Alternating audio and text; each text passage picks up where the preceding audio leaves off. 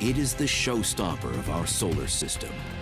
Basking in its own glow, it seduces all admirers.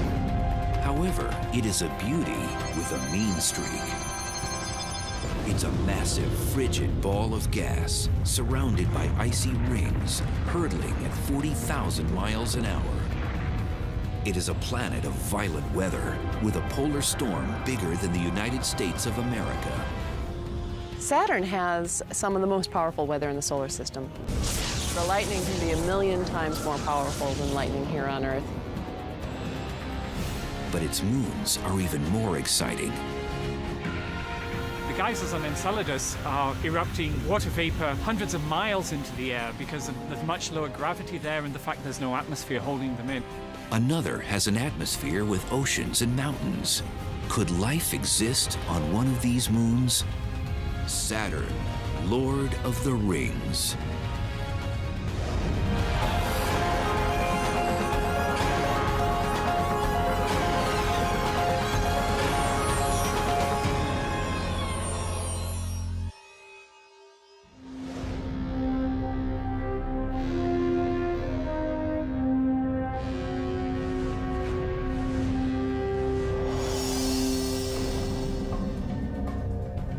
If there is one planet that represents the majesty, mystery, and awe of the universe, it is Saturn. It stirs emotion even from scientists who are stunned by its cosmic perfection.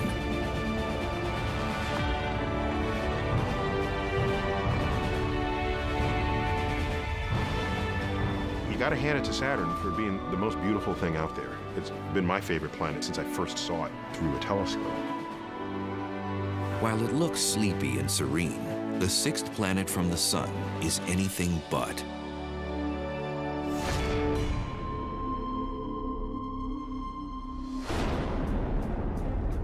Saturn is a dynamo whose beauty is skin deep. Saturn is an absolutely frigid place. You wouldn't want to step out on the surface. For one reason, you'd fall because there is no surface, but secondly, you'd freeze to death instantly. Saturn is a hunk of hydrogen and helium that races around its axis, distorting its shape.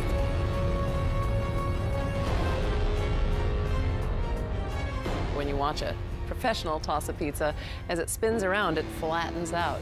So it's the same kind of idea. Because it's spinning so rapidly, it's actually sort of squashed, sort of bulges in the middle. It's called an oblate spheroid.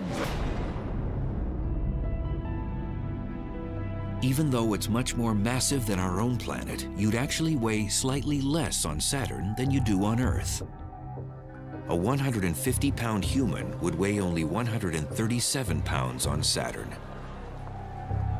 That's because Saturn has such a low density, the only planet in the solar system less dense than water. Saturn is so bloated, the gases take up so much space compared to the total amount of mass in Saturn that its density is less than 1. So if we could get somehow some really big ocean and put Saturn in it, it would float.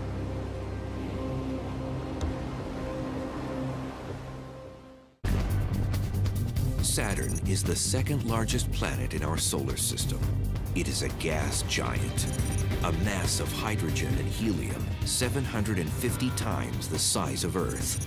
A day on the planet is 10.6 hours long, and it takes 29.5 Earth years to orbit the Sun. It has 48 named moons.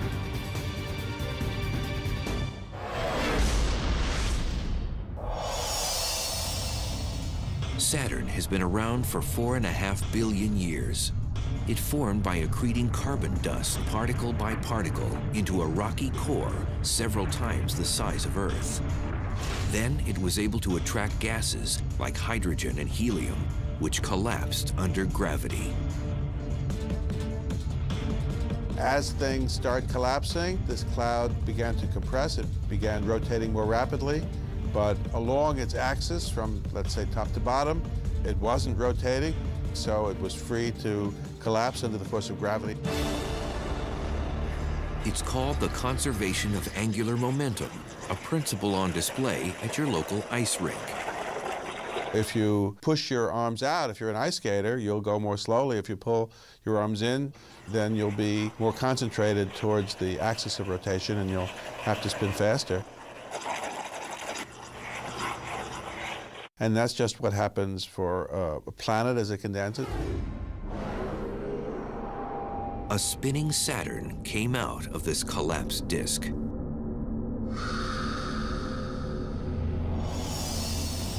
The feature that has made Saturn the most iconic planet in our solar system is her majestic, shimmering rings. They are incredibly big, 173,000 miles in diameter, wider than 21 Earths side by side.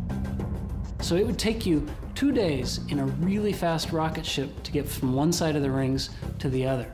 They're huge. However, these huge rings also are unbelievably thin, measuring about 65 feet. When viewed from the side, they virtually disappear.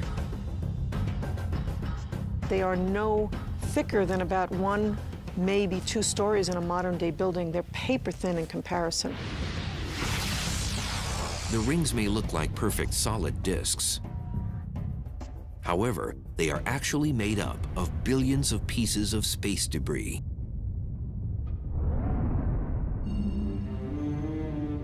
But what exactly are they? They are countless icy bodies that range in size from objects as big as houses all the way down to the finest powdery snow you might ski on in Utah. And they're made of water ice. They're particles that have been pulverized, so they've smashed into each other. They've broken up into many, many little particles.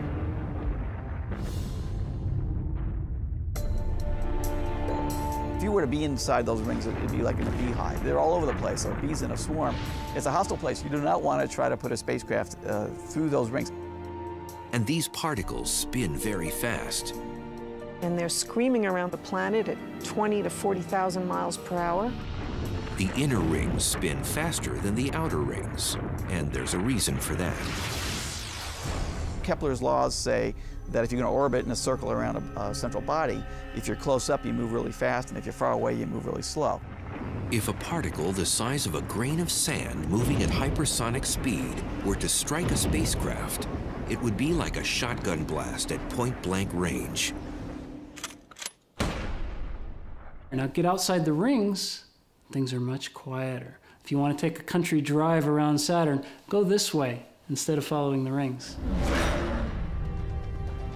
Why the rings are there is one of the planet's great mysteries. The rings might have once been some of Saturn's moons that got too close and smashed into each other. The fractured pieces were held by the planet's gravity to become its rings.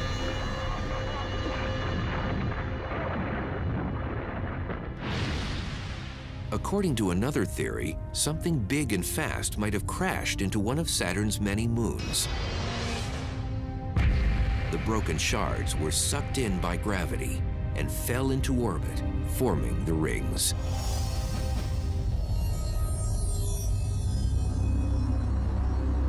Although scientists disagree as to how the rings were formed, they do agree as to who first studied them.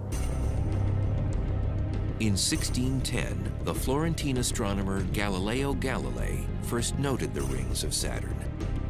He saw these little things sticking out on the side of the planet. He had no idea what they were. So like any good astronomer, Galileo kept a journal, and he wanted to write into his journal what he had seen, but he didn't have a word for it. So in his journal, right in with the words, he drew in a drawing in place of a noun, and this is what he drew. Here's Saturn, and here's these two things. Unfortunately, Galileo never really figured out what it was. We had to wait for a later astronomer to do that. 45 years later, a Dutch physicist, Christian Huygens, had an answer. He knew that there wasn't just one ring, but several giant rings. Today, there are 7 known ring regions. There's the A ring, the B ring, and the C ring. So those are the three main rings. There is a ring interior to the C ring called the D ring. And once we got there with Voyager, it showed us the F ring in all its glory. And then there are some diffuse rings outside, the E and the G ring. Each of these rings has a different personality. The A ring is almost transparent, which is why light easily passes through it. The B ring is dense, chock full of material. The C ring is even more transparent than the A, while the D ring is barely there.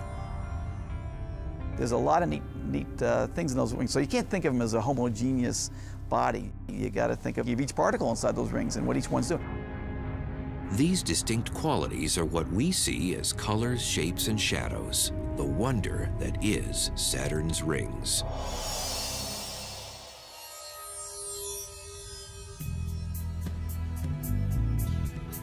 The reason we can see them at all is due to the sun. Just as our moon glows with reflected sunlight, so do Saturn's rings. It is a phenomenon called ring shine. Just imagine yourself on the night side of Saturn looking up and having the rings just completely covering the sky. It's much brighter than the Earth on a full moon. They shimmer, and they're brilliant, and they're bright. And that's because they're mostly made up of ice particles, which reflect a lot of sunlight. However, there is evidence that the glowing marvels of our solar system won't be around forever. Some scientists are asking, just when will they disappear?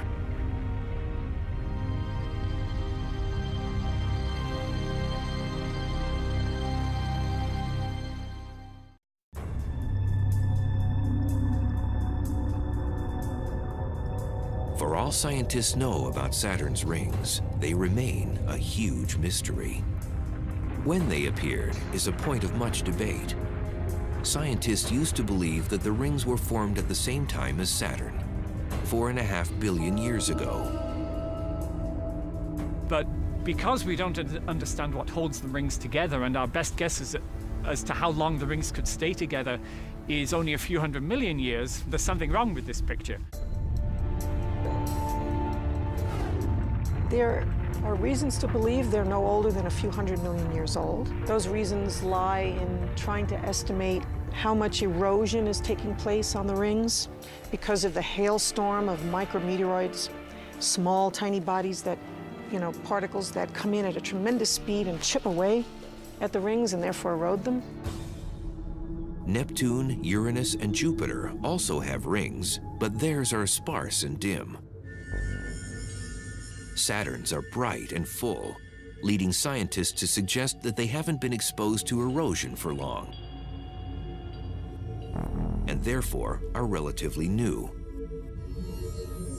But does this gradual erosion mean that Saturn will lose its most magnificent feature? The idea is that over, long periods of time, the material can just get so small that it can be charged, end up acquiring a charge in Saturn's magnetosphere, and then it can just get zipped away, taken away by the magnetic field.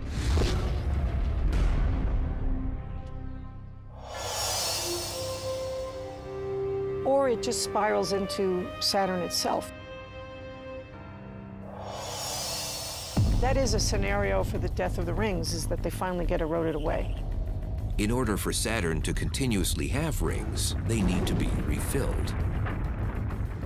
At the moment, Saturn has a tremendously large ring system, but the actual material in the rings does have to be replenished. Strangely, another kind of assault might be necessary to preserve them.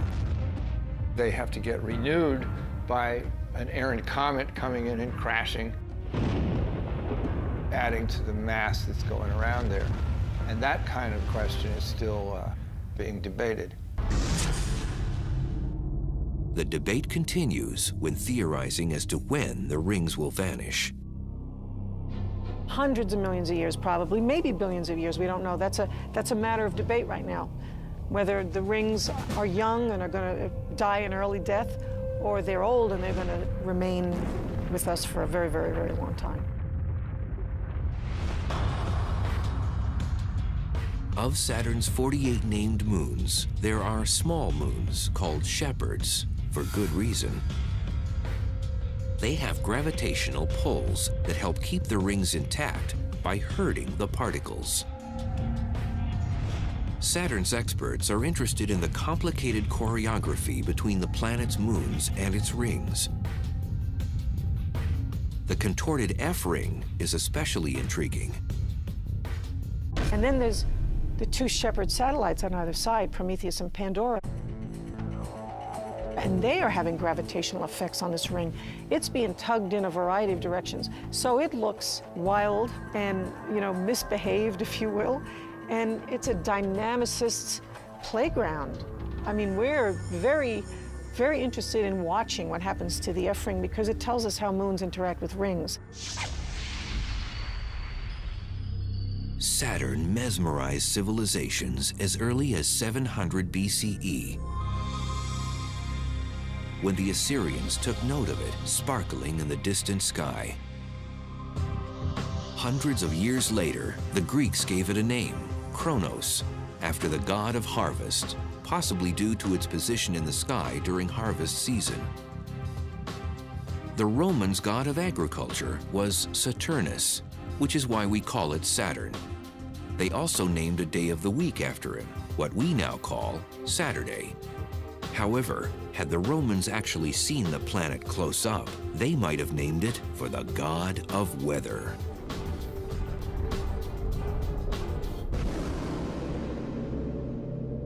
Saturn is a wild, ever-changing place, but unlike on Earth, where things change on a daily and even an hourly basis, the storms on Saturn can last for days and weeks and months, and things change on a large scale very slowly over time.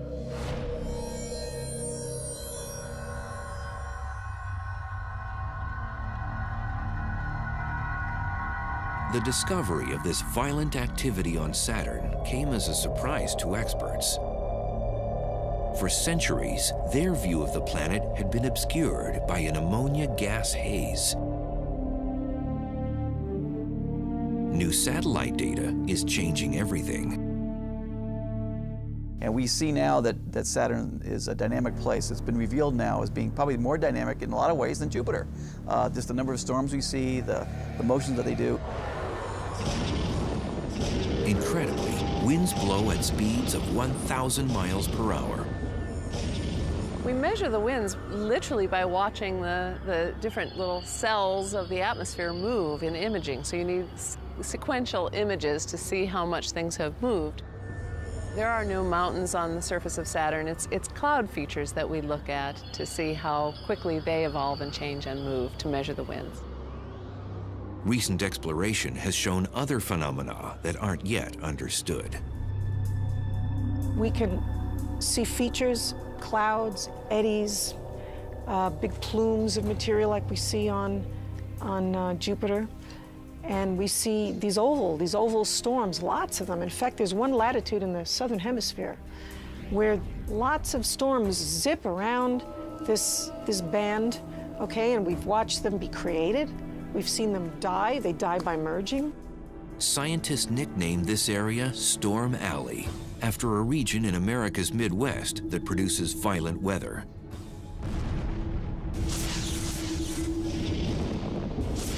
It is believed there's lightning there,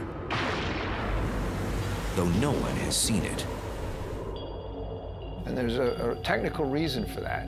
To see the lightning, you have to get around on the night side, and because the lightning flashes aren't all that bright, and so you need the darkness. But the night side of Saturn is very bright because of all the ring light that shines down on the night side of Saturn, and so it's very hard to sort the lightning from just puffy little clouds.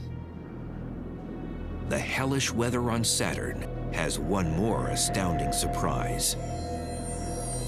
And it's a true monster. One of the freakiest storms on Saturn was this hurricane-like thing that they found down at the South Pole. Now, this storm is bigger than the United States. The Great Red Spot on Jupiter is merely hurricane-like. That storm doesn't have an eye wall.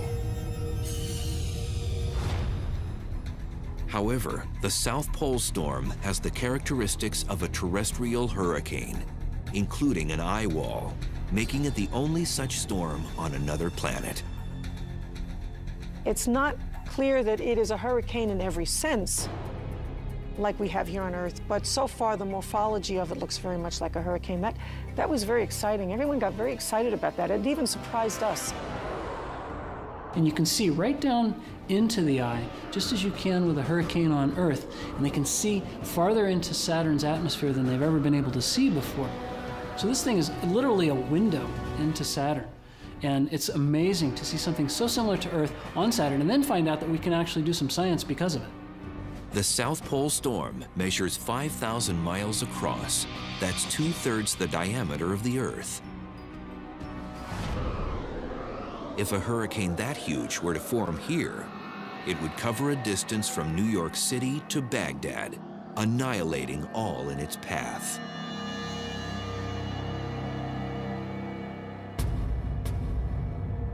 It's basically a swirling vortex of air that is centered around a hole right at the center with a walleye around it. What powers this monster storm is still unknown. And the winds are stronger on Saturn than they are on Earth, which is a puzzle in itself because Saturn gets so little energy from either the sun or from its own inside. It's centered around the south pole of Saturn, rather than being, you know, in the equatorial region like a hurricane on Earth would be. In early 2007, modern imaging technology revealed something else on Saturn that astounded scientists. We see it very, very intensely now. It's something big, something strange, and something never seen in the universe before.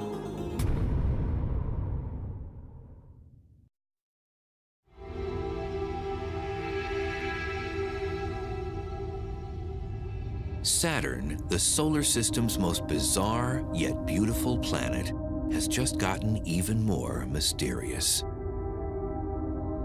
In 1979, the Voyager spacecraft showed a perfect geometric form over the North Pole. In October 2006, the Cassini craft found that it is still there. It's just bizarre, and it sits there kind of still. It doesn't move with the planet. The pole, there's a hexagonal feature, a six-sided polygon that encircles the pole at about 78 degrees north latitude. And it's sitting there as a set feature.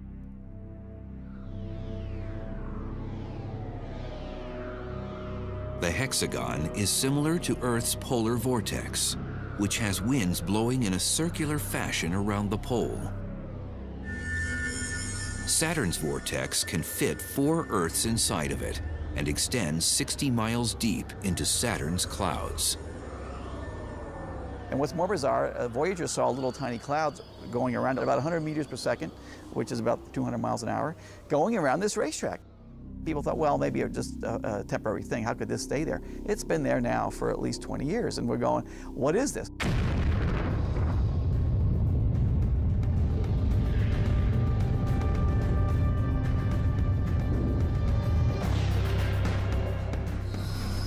If you go there, you're going to enter these thick clouds. And the deeper you go, the more intense the pressure is going to get, to a point when you just implode. You and your spacecraft can't make it any farther.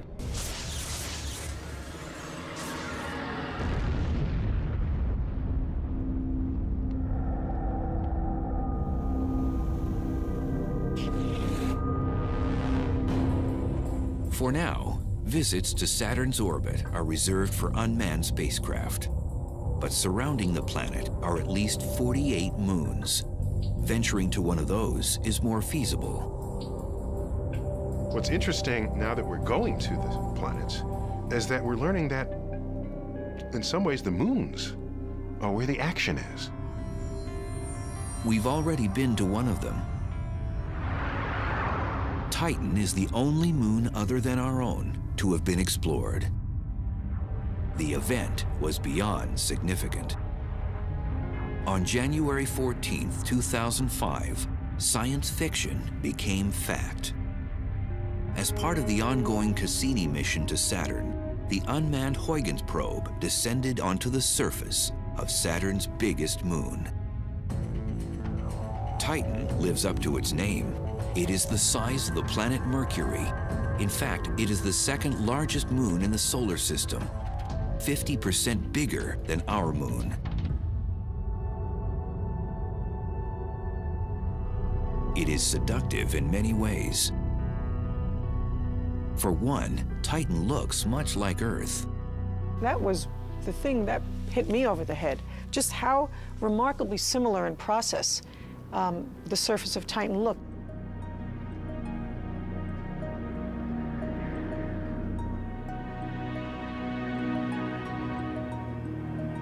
We have river channels that feed into these lake beds. We have winds.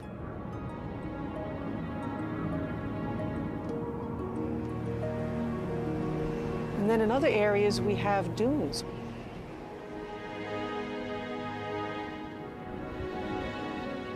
The equator region of Titan, at least on one side where we've gotten good radar imagery, has hundreds and hundreds of miles of these dunes that are 100 meters high, several miles apart, and they just go on, this vast sea of dunes.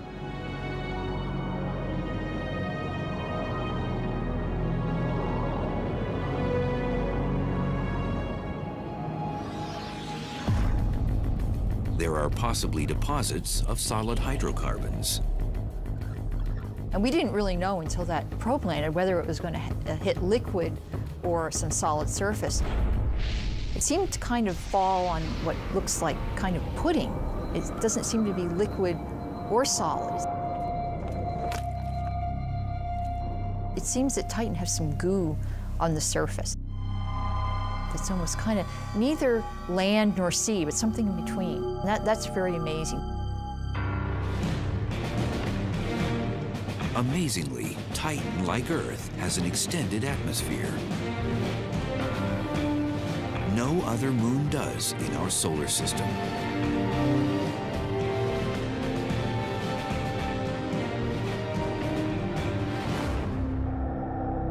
The atmosphere of Titan is very, very thick, very, very massive. It has a mass that's 10 times the mass of the Earth's atmosphere. And so you have a very, very thick layer of gases. So it's thicker than the air as we know it. The particles in the air are also very small, and so I would characterize them more as a haze than as a fog or clouds. The haze is 200 miles thick, resembling something else on Earth.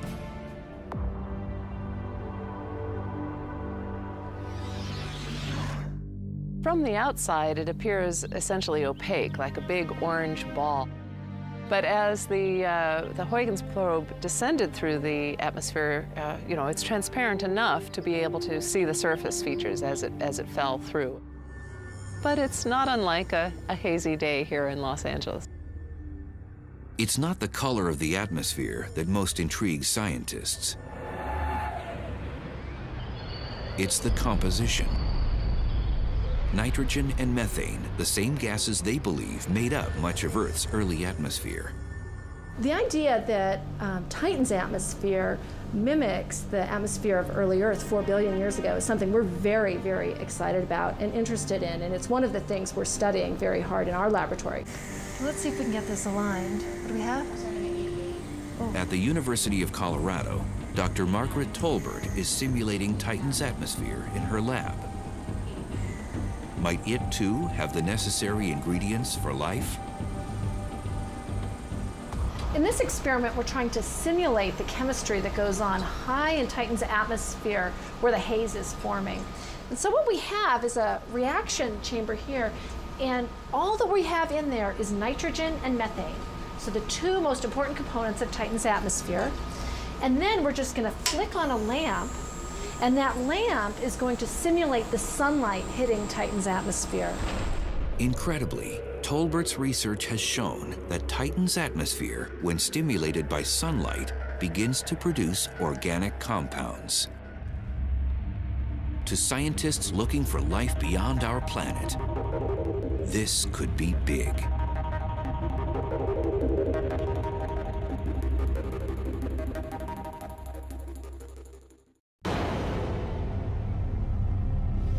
As scientists scour the galaxy for signs of life, there are some exciting results from within our own solar system. Saturn's moon, Titan, seems to have the necessary ingredients. Testing at the University of Colorado has shown that when sunlight interacts with Titan's nitrogen and methane-rich atmosphere, organic compounds are created.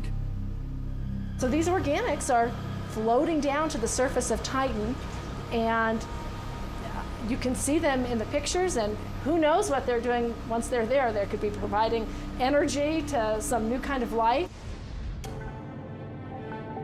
Further research is needed to determine if there really is life on Titan, or if it might someday develop. Although its atmosphere resembles early Earth, the environment is vastly different. It's cold. It's 300 degrees below 0 Fahrenheit, and there's no liquid water. So that's a big difference between early Earth and Titan. The lakes and riverbeds on Titan were carved out of the ground by something. There's no liquid water on the moon, so what flows on this terrain? The hills on Earth are made of silicate rocks, whereas the hills on Titan are ice and methane ice. The river channels on Titan are formed by methane rain, as opposed to the Earth river valleys formed by water. Liquid methane, it seems, rains down on Titan, or did at one time. On Titan, it is so cold that gas has liquefied, and there are coastlines and rivers and all this terrain shaped by moving rivers of methane. It's just completely intriguing. Methane is the principal component of natural gas, butane, and propane, all sources of fuel. There's a lot of hydrocarbons. It might be very light hydrocarbons on Titan. And there's a lot of it. And it burns if you put it in contact with oxygen, so there's a lot of energy out there. Enough on the surface of this huge moon to supply all of Earth's needs for a very long time. Well, here's this tremendous supply of natural gas on Titan. Boy, wouldn't it be great to go out there and tap into it and bring it back? But I think that you would find that it would cost you so much to go out and get the methane and bring it back that you would never be able to effectively power anything on Earth with it.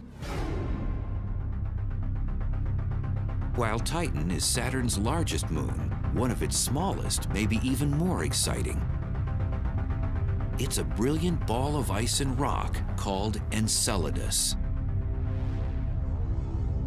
It's a tiny object. It's only about 300 miles in size, so that's what, about the eighth the size of our own moon. And we've never seen a body that small that has activity on it. This activity was discovered in 2005 by Dr. Carolyn Porco and her Cassini imaging team. One photo seemed to suggest that jets were coming out of Enceladus. It seemed very likely to the members of my team that it's possible that these jets are actually geysers. They're erupting from pockets of liquid water not too far beneath the surface.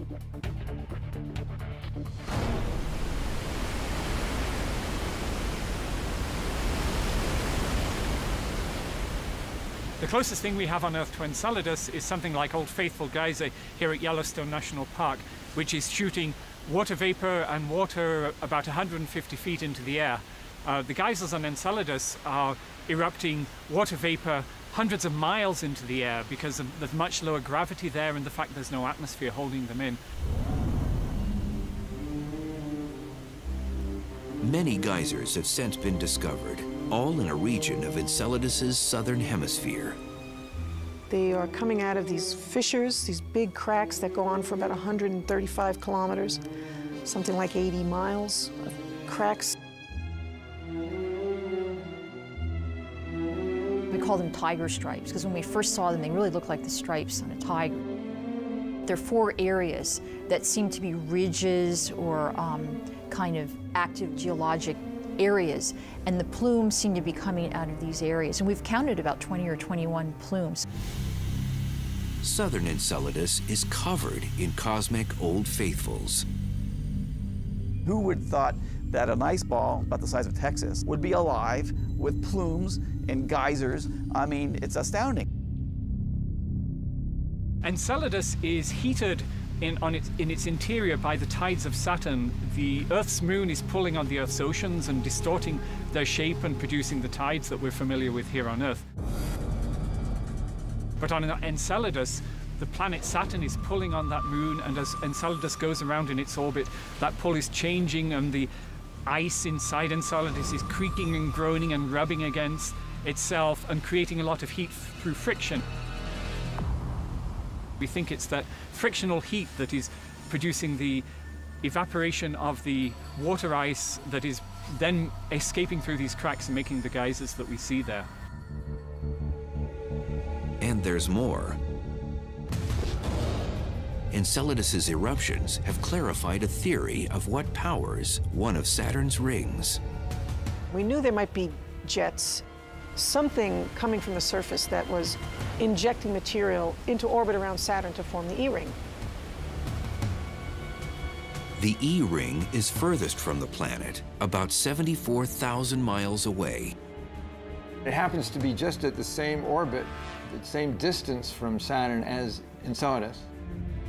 And so it really suggests that it owes its origin to Enceladus. And thickness of the E-ring sort of matches the thickness of particles that were ejected from the south pole of Enceladus. If these geysers disappear, so might the ring. Ultimately, the liquid jets suggest that there is water on Enceladus. And perhaps something else. So the search for water is not that, oh, one day we'll be thirsty, so we'll have something to drink. The search for water is guided by our interest in the search for life. It's that simple. Follow the water.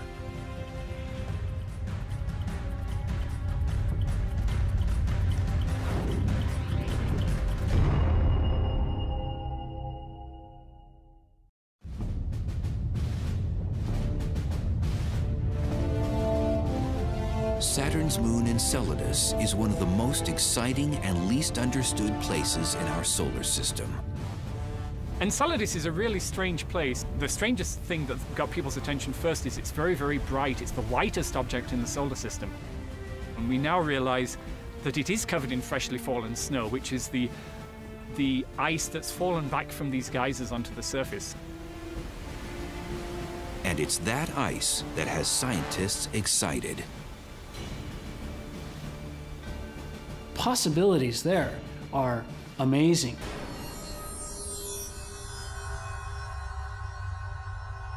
The search for water in our solar system is ultimately a search for life. You look for water in the hopes that maybe there will be life. Because of the presence of ice, some experts believe the search for alien life should begin on Enceladus. It has a lot of other molecules in it, a lot of other exotic things, which show us that there's probably aqueous chemistry going on underground. So there's a lot of little percolating kind of chemistry going on, and maybe you could get biology, maybe, and so maybe we should go look. This is kind of the holy grail of modern-day planetary exploration, to go and seek out those environments in the solar system where life might possibly have gotten started, and we just stumbled upon it. Is that exciting? You know, I mean, of course it's exciting. It's the kind of thing scientists live for. We know the composition of the gases that are coming out because we've flown through them with the spacecraft, and we've got the composition including carbon and nitrogen and all those goodies that you need to make life. And then we know there's a source of energy from the frictional heat or the tidal heat in the interior, and we can see the heat on the surface. So all these elements are there that might be sufficient to sustain life if life could have got started there. So that makes Enceladus a very exciting place.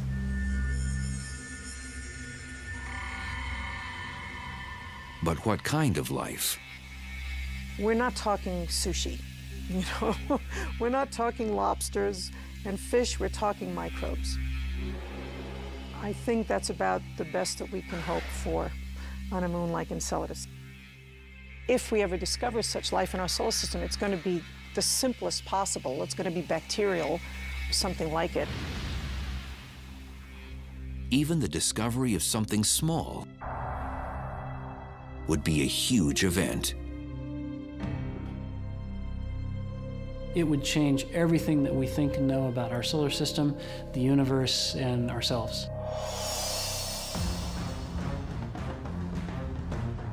Much of what is known about Saturn and its moons has come from the Cassini satellite that was inserted into the planet's orbit in 2004.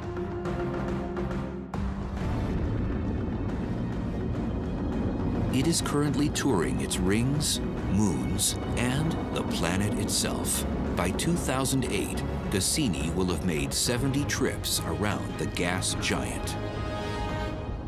Putting an orbiter around a planet and being able to hang out there and monitor the system and all the different elements of the system for a long period of time, I mean, that's the best way to study these bodies.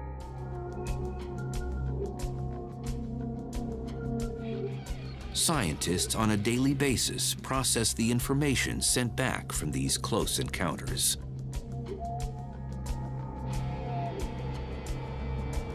In addition to the camera, there's a radar that can send its radio waves through the clouds, get an echo off the surface, and make an image of the surface. And then there's spectrometers to measure the composition and other infrared devices to measure temperature. So it's a very comprehensive spacecraft.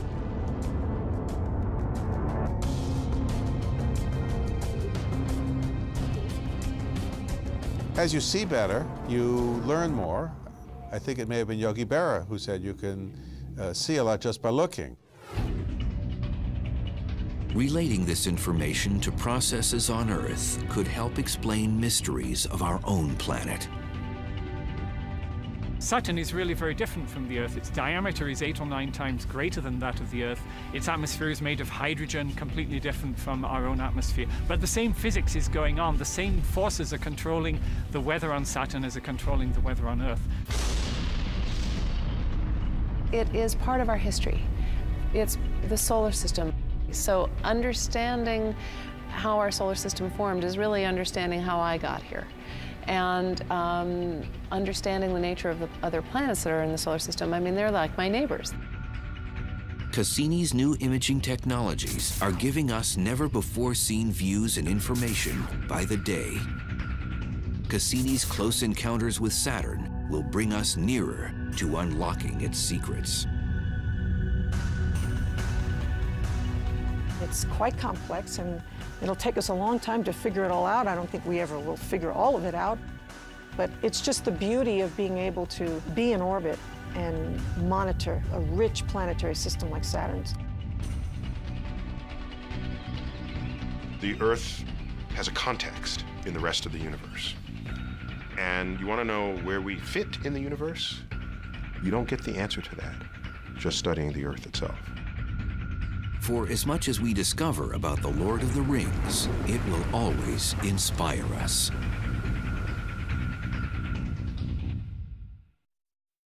There is a ring interior to the C ring called the D ring. And once we got there with Voyager, it showed us the F ring in all its glory.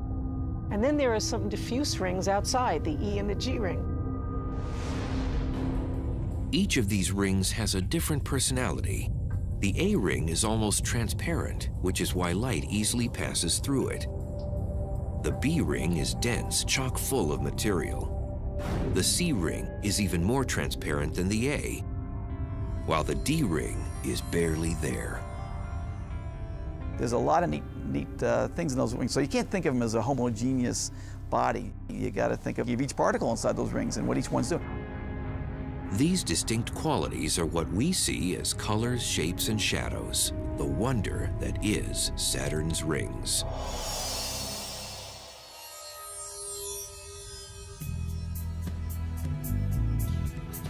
The reason we can see them at all is due to the sun. Just as our moon glows with reflected sunlight, so do Saturn's rings.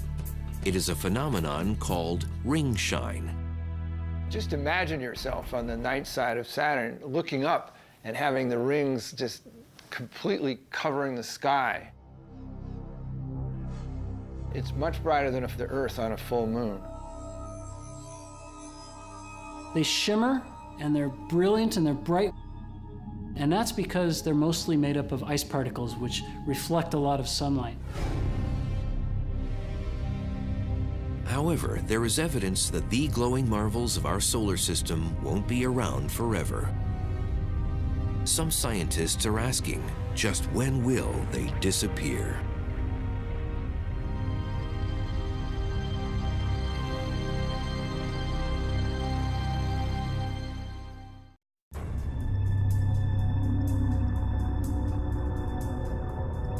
For all scientists know about Saturn's rings, they remain a huge mystery.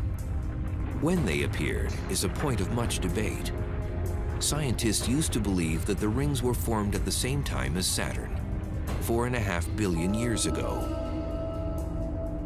But because we don't understand what holds the rings together, and our best guess as to how long the rings could stay together is only a few 100 million years, there's something wrong with this picture.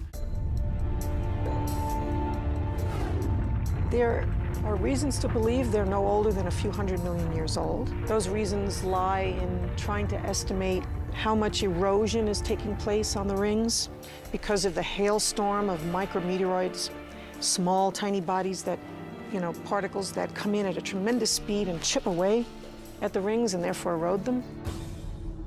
Neptune, Uranus, and Jupiter also have rings, but theirs are sparse and dim. Saturn's are bright and full, leading scientists to suggest that they haven't been exposed to erosion for long,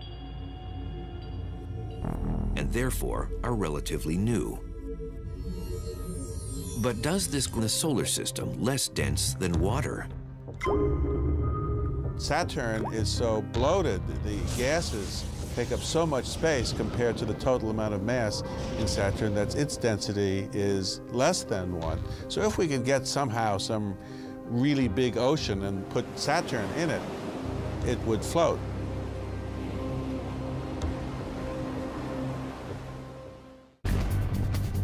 Saturn is the second largest planet in our solar system.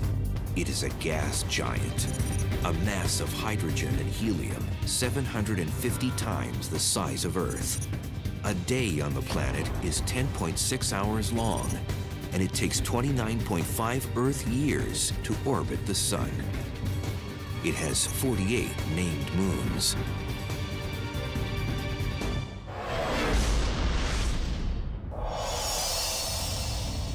Saturn has been around for 4.5 billion years. It formed by accreting carbon dust particle by particle into a rocky core several times the size of Earth. Then it was able to attract gases like hydrogen and helium, which collapsed under gravity. As things started collapsing, this cloud began to compress. It began rotating more rapidly. But along its axis from, let's say, top to bottom, it wasn't rotating, so it was free to collapse under the force of gravity. It's called the conservation of angular momentum, a principle on display at your local ice rink. If you push your arms out, if you're an ice skater, you'll go more slowly. If you pull your arms in, then you'll be more concentrated towards the axis of rotation and you'll have to spin faster. And that's just what happens for a planet as it condenses. A spinning Saturn came out of this collapsed disk.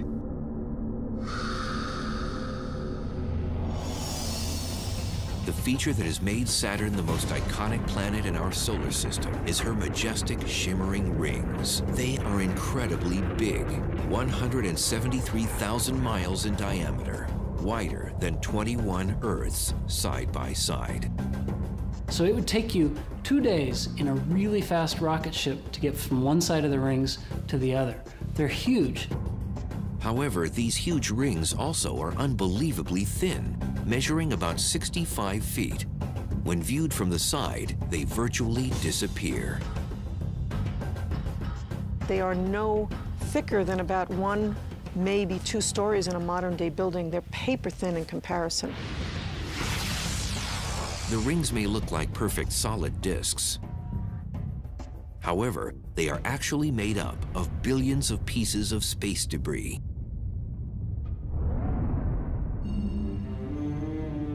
But what exactly are they? They are countless icy bodies that range in size. It is the showstopper of our solar system. Basking in its own glow, it seduces all admirers. However, it is a beauty with a mean streak.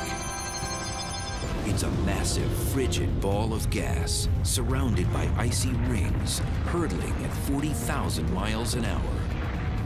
It is a planet of violent weather with a polar storm bigger than the United States of America. Saturn has some of the most powerful weather in the solar system. The lightning can be 1,000,000 times more powerful than lightning here on Earth. But its moons are even more exciting. The geysers on Enceladus are erupting water vapor hundreds of miles into the air because of the much lower gravity there and the fact there's no atmosphere holding them in. Another has an atmosphere with oceans and mountains. Could life exist on one of these moons? Saturn, Lord of the Rings.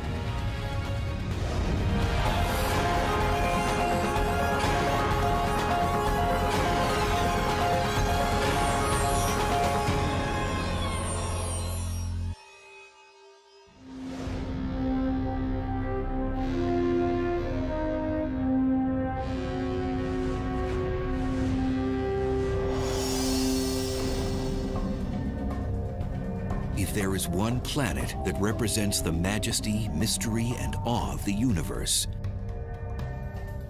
it is Saturn. It stirs emotion even from scientists who are stunned by its cosmic perfection.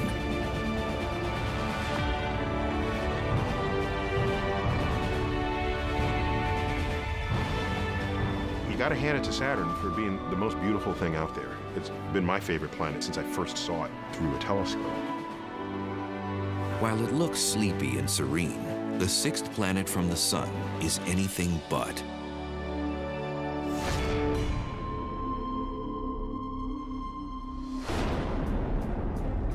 Saturn is a dynamo whose beauty is skin deep.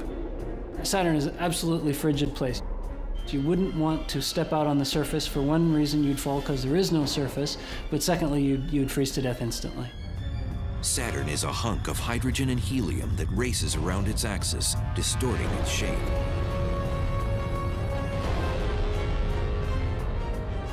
When you watch a professional toss a pizza, as it spins around, it flattens out. So it's the same kind of idea. Because it's spinning so rapidly, it's actually sort of squashed, sort of bulges in the middle. It's called an oblate spheroid. Even though it's much more massive than our own planet, you'd actually weigh slightly less on Saturn than you do on Earth. A 150-pound human would weigh only 137 pounds on Saturn. That's because Saturn has such a low density, the only planet in... From objects as big as houses all the way down to the finest powdery snow you might ski on in Utah. And they're made of water ice. They're particles that have been pulverized, so they've smashed into each other. They've broken up into many, many little particles.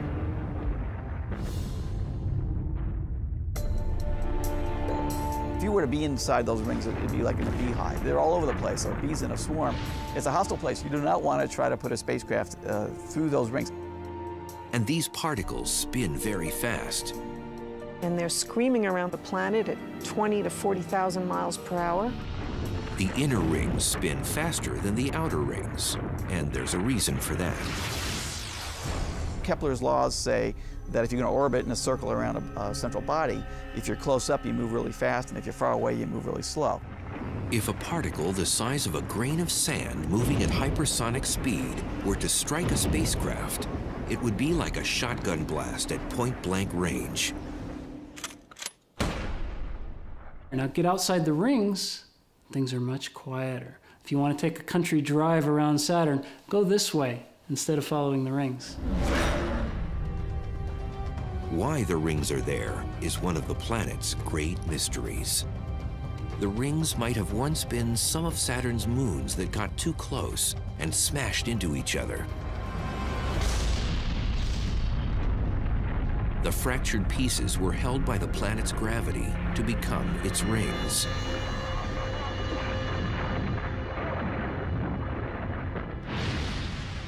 According to another theory, something big and fast might have crashed into one of Saturn's many moons.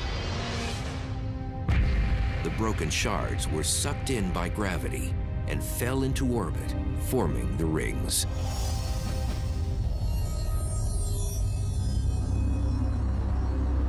Although scientists disagree as to how the rings were formed, they do agree as to who first studied them. In 1610, the Florentine astronomer Galileo Galilei first noted the rings of Saturn. He saw these little things sticking out on the side of the planet. He had no idea what they were. So like any good astronomer, Galileo kept a journal, and he wanted to write into his journal what he had seen, but he didn't have a word for it. So in his journal, right in with the words, he drew in a drawing in place of a noun, and this is what he drew. Here's Saturn, and here's these two things. Unfortunately, Galileo never really figured out what it was. We had to wait for a later astronomer to do that. 45 years later, a Dutch physicist, Christian Huygens, had an answer. He knew that there wasn't just one ring, but several giant rings. Today, there are 7 known ring regions. There's the A ring, the B ring, and the C ring. So those are the 3 main rings. Gradual erosion mean that Saturn will lose its most magnificent feature. The idea is that over, long periods of time, the material can just get so small that it can be charged, end up acquiring a charge in Saturn's magnetosphere, and then it can just get zipped away, taken away by the magnetic field.